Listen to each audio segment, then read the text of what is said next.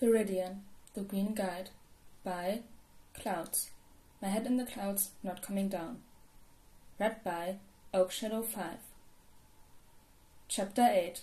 Looking Ahead. Summary. Izuku gets some practice with his new signature weapon.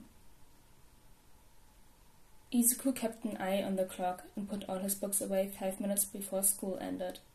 He saw some of the other students shooting him looks as the seconds ticked away and swallowed thickly. Hopefully he really had been getting faster since becoming a vigilante, because he wasn't looking forward to what would happen to him if he didn't manage to get away in time. The bell was like the gun at the beginning of a race, and Izuku was out of the room before most of his classmates had even grabbed their bags. From there, it was just rushing to his locker, then out the door. The only one who could even hope to catch up to him at this point would be Kachan, but Izuku hoped that his luck would hold and Kachan would just go home, like he'd been doing for the last few weeks. He didn't know why Kachan seemed to be taking it easy on him, but maybe he'd finally realized that Izuku didn't have any hope of being better than him. Maybe if Izuku kept his head down, then Kachan wouldn't see him as a threat, and he'd keep leaving him alone. It was almost too much to hope for. Mom was at work when he got home, so he sent a quick text saying that he was going to go watch hero fights as he got changed, then grabbed a slingshot and a few dozen marbles and walked out the door. He needed to get used to his new weapon, considering he'd never actually used a slingshot before, and it might just be his poor self-esteem talking.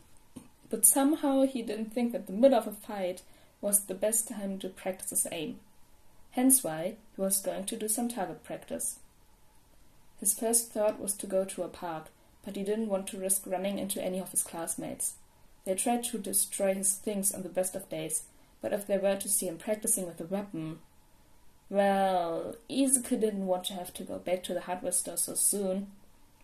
Besides, it was probably better to practice someplace secluded anyway, because if people saw him practicing with a slingshot, and then Viridian started using a slingshot shortly after, then that might be suspicious enough to lead the police to his doorstep, and he'd rather not make Mom worry. So, parks were out. He could go to the woods where he used to play with Kachan, but he didn't really know if Kachan still hung out there after school, and he'd really rather stay off his radar right now, so he couldn't go to the woods. That, of course, left the beach. The Goba beach definitely wasn't as pretty as it had been a few decades ago, but that wasn't really the beach's fault, just like it wasn't Izuku's fault that he was useless. It was just kinda a fact of life. Izuku had been introduced to it a few years ago when he tagged along with Kachan and his friends for an afternoon, and they'd walked by it. Hey, that's where you should live, Deku. You'd feel right at home with all the other trash. He'd kinda been right. Yeah, the beach didn't smell the best since the weird fishy smell of the ocean mixed with the rotting piles of garbage, but the ventilation was okay, so it only took a few minutes for Izuku to stop noticing the smell, but it was secluded and peaceful. There wasn't anyone here to beat him up or tell him to kill himself. It was just him and all the other useless garbage that people had thrown away. It was nice. Izuku dug through the piles before he found a piece of sheet metal that wasn't too rusted and set it up against an old washing machine, then stood a few meters back and got out a slingshot. It took him a few tries to figure out how to pinch the marble through the pouch so that he didn't drop it, but soon enough he'd lined up his shot and aimed for the dead center of his makeshift target. Izuku took a deep breath and let go. Now, if he was right, the marble should make a sound when it hit the target and... Well, either his target didn't actually make a sound, or he'd missed. Of those two possibilities, Izuku had to admit that the latter was much more likely. He looked in the sand under the target, but couldn't see the marble, so his aim was obviously a bit off. He searched for a full 2 or 3 minutes before giving up and searching for a tarp to put behind his target instead. He didn't want the trash piles to eat whole his marbles before he even had the chance to practice. Eventually, Izuku found a tarp that didn't have too many holes in it and dragged it between his target and the washing machine, then put down another tarp on the sand underneath it. Okay. Now, as long as he managed to shoot in the general area of the target, he shouldn't lose his marbles. Not that he hadn't obviously lost his marbles a long time ago, considering he'd chosen to become a vigilante, so... Dumb joke. He really should stop trying to be funny. He still didn't hit the target on his next shot, but the tarp worked well and caught the marble so he could reuse it. His arms were starting to get sore by the time he finally heard the telltale metallic ding as he hit the target for the first time, and Izuku couldn't help himself as he whooped in excitement and started jumping around, startling a few seagulls that had been trying to find something to eat among the garbage. He flushed with embarrassment before he realized that no one would be annoyed at him for yelling because no one was around, and then he smiled. He'd done it! He'd actually hit the target! By the time the sun was setting, Izuku was able to reliably hit his target, and the sheet metal was covered in small dents. He was down a few marbles from when his shots had gone wildly, of course. But overall, Izuku thought that the afternoon had been a success. He felt all warm and happy, and if he didn't know any better, he'd almost say that he was proud. If this was how Kachan felt every time someone told him how awesome he was, then Izuku could see the appeal. Katsuki didn't know how he was supposed to feel. He really shouldn't pity Deku, and he definitely shouldn't feel guilty for how he treated him. The quirkless fucker deserved it for being so weak, right? So then why did Katsuki feel like he was going to throw up every time one of those extras at school told him to jump off a roof? He'd told Deku to jump off a roof. It should be any different if someone else was saying it. But was Deku really as weak as all that? When all those heroes had been sitting on their asses, Deku had been the only one to run forward to try and save him. Did that mean that Deku was strong?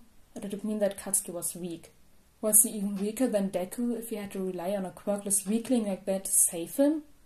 No, he had to be strong. He had a quirk that let him make fucking explosions. He was going to be the #1 hero, and there was no way Deku or any of those other useless extras were going to stand in his way. He was going to be even better than All Might, but would All Might treat Deku like he had? But all his teachers knew that he was going to be a hero, and they would have told him if he wasn't acting like a hero, right? They were always going on about how Katsuki had what it took, and heroes were better than everyone else, so he was better than Deku, right? So why did he feel so bad?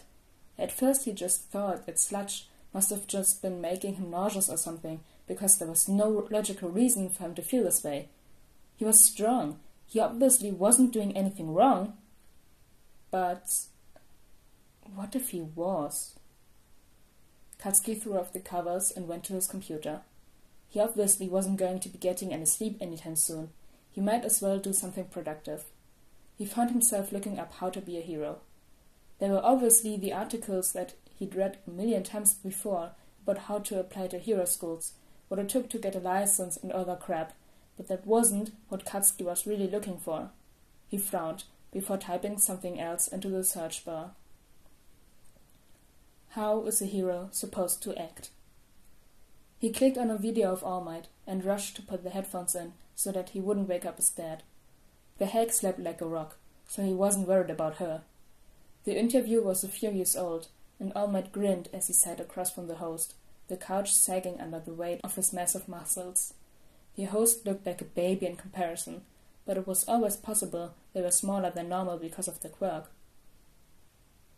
So, All Might, I know that a lot of kids dream of being a hero like you, the host began. As well they should, All Might laughed.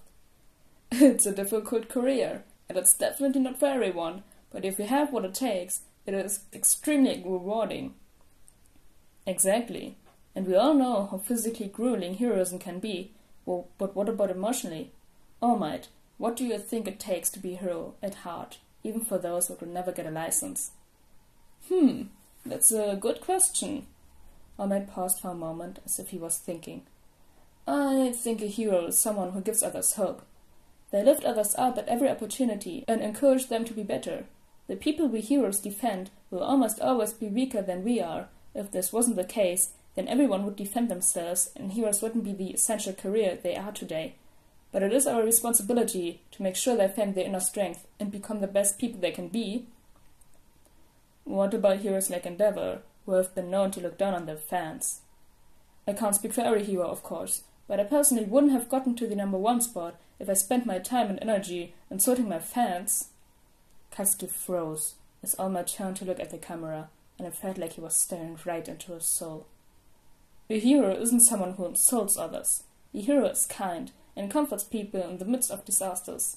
My mentor once taught me that if a person is in need of saving, that means they are going through the worst day of their lives. If you insult them rather than saving them with a smile, are you really, truly saving them? Or are you making the worst day of their lives even worse? That's why I believe a hero should always strive to be kind, make others happy, and give them hope. That is what truly makes a hero. The interviewer laughed and moved on to the next question as the studio audience applauded the nation's symbol of peace, and Katsuki was left to stare at his reflection in the screen as it went dark as the next video in the playlist loaded. Crap. That was Chapter 8. Yes, Chapter 8. Of Viridian, the Green Guide. We got a Katsuki POV and some progression on his character, which is really interesting. I'm excited how we see this progress.